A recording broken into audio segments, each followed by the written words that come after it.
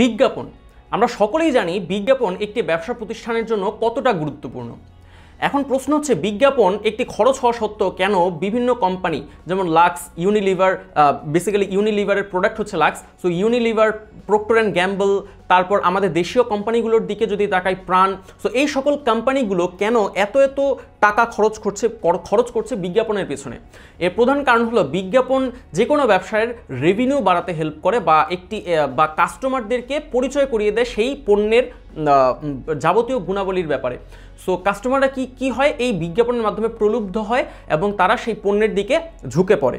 So অনেক সময় ব্যবসা প্রতিষ্ঠান কি করে, অনেক বিজ্ঞাপন খরচকে অগ্রিমভাবে পে করে, বা অনেক রকম এরকম খরচ রয়েছে যেগুলো যদিও বা একটি ব্যবসা প্রতিষ্ঠান অগ্রিমভাবে পে করে থাকে এবং সেই খরচগুলো যদিও বা মুনাফা জাতীয় খরচ, বাট সেগুলো থেকে একটি ব্যবসা প্রতিষ্ঠান দীর্ঘমেয়াদে সুবিধা পেয়ে থাকে। সো এই ধরনের ব্যয়কে আমরা কি বলে থাকি? বিলম্বিত মুনাফা জাতীয় ব্যয়। তাহলে বিলম্বিত মুনাফা জাতীয় ব্যয় কি? এমন মুনাফা জাতীয় ব্যয় যেখান থেকে একটি ব্যবসা প্রতিষ্ঠান দীর্ঘমেয়াদে কি করতে পারে, বা কয়েক বছর ধরে কি করতে পারে, একটি ব্যবসা প্রতিষ্ঠান সুবিধা আদায় করতে পারে।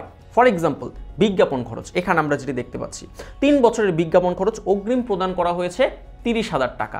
এখন বিজ্ঞাপন খরচ যদিও বা একটি মুনাফা জাতীয় ব্যয়, বাট স্টিল আমরা কিন্তু এই মুনাফা জাতীয় ব্যয় থেকে 1 বছরের জন্য সুবিধা পাচ্ছি না, রাদার আমরা সুবিধা পাচ্ছি 3 বছরের জন্য, রাইট? এই বছর, তারপরের বছর এবং তারও পরের বছর। সো এই 3 বছরের জন্য যেহেতু একটি মুনাফা জাতীয় ব্যয় আমাদেরকে সুবিধা দিচ্ছে, সেহেতু এই খরচকে আমরা কি বলে থাকি? বিলম্বিত মুনাফা জাতীয় ব্যয়, রাইট?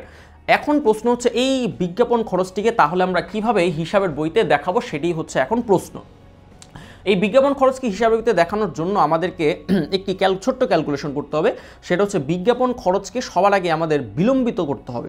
সো বিলম্বিত বিজ্ঞাপন খরচ বলতে আমরা কি বুঝি? এই যে চলতি বছরের জন্য যে খরচটুকু, সেটা বাদে বাকি যা আছে সেটাকে আমরা বলছি বিলম্বিত খরচ, রাইট? সো বিলম্বিত অংশ কতটুকু? এই 3 দিয়ে আমাদেরকে কি করতে হবে? ভাগ দিতে হবে 30,000-কে। এবং যেহেতু এখন হচ্ছে প্রথম বছর চলছে, অর্থাৎ রিমেনিং ইয়ার আর কত? 2। সো 2 দিয়ে এখন আমাদেরকে কি করতে হবে? গুণ করতে হবে। এইভাবে করলে আমরা কত টাকা পেলাম? 20,000 টাকা। অর্থাৎ আগামী 2 বছরের জন্য আমাদের বিলম্বিত মুনাফা জাতীয় ব্যয় হচ্ছে 20,000 টাকা। এই বিলম্বিত বিজ্ঞাপনকে আমাদের দেখাতে হবে উদ্বৃত্তপত্রের চলতি সম্পদে। কোথায় দেখাবো আমরা? উদ্বৃত্তপত্রের চলতি সম্পদ নামক সেকশনে। আচ্ছা, সো চলতি সম্পদ নামক সেকশনে দেখালাম, তাহলে একটা জায়গায় লিপিবদ্ধ হলো। সো 1। এখন আরেকটি জায়গায় লিপিবদ্ধ হবে সেটি কোথায়? সেটি হচ্ছে বিশদ আয় বিবরণীর পরিচালন ব্যয় নামক যে সেগমেন্টটি ছিল সেখানে। সো আমাদের চলে আসতে হবে বিশদ আয় বিবরণীতে। সো বিশদ আয় বিবরণীতে আমরা চলে আসি।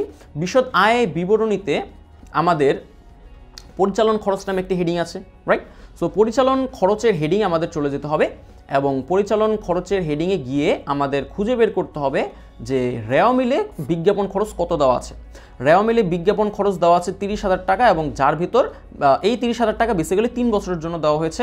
সো আমরা বিজ্ঞাপন নামে লিখব 30,000 টাকা। ওকে, এইখান থেকে আমাদের বাদ দিতে হবে। কি নামে বাদ দিতে হবে? বিলম্বিত। সো বিলম্বিত নামে বাদ দিতে হবে কত টাকা? 20,000 টাকা আমাদেরকে বাদ দিতে হবে। সো 20,000 টাকা যখনই আমরা বাদ দিলাম, তখনই যেটা হলো যে এই বছরের জন্য 10,000 টাকা খরচ দেখানো হলো।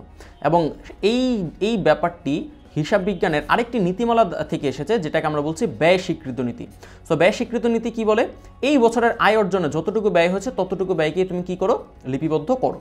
সো 20,000 টাকা আমরা, যেহেতু এখনো পর্যন্ত ব্যয় হয়নি, সেহেতু 20,000 টাকাকে আমরা পরবর্তী বছরে নিয়ে যাচ্ছি চলতি সম্পদের এই ক্যাটাগরিতে ফেলে, এবং ব্যয় স্বীকৃত নীতির অনুসরণ করে আমরা 10,000 টাকাকে চলতি বছরের বিজ্ঞাপন খরচ হিসেবে দেখাচ্ছি। মূলত এইভাবেই একটি বিলম্বিত মুনাফা জাতীয় ব্যয়কে আমরা হিসাবের বইতে হিসাবভুক্ত করে থাকি। বিমা সেলেমে এরকম একটি এক্সাম্পল হতে পারে, এবং বইতে আরও অনেক রকম এক্সাম্পল দেখবে। আশা করি তোমরা সবগুলো এক্সাম্পল দেখবে। যে কোনো কনফিউশন কমেন্ট বক্সে জানিয়ে দাও। All the best.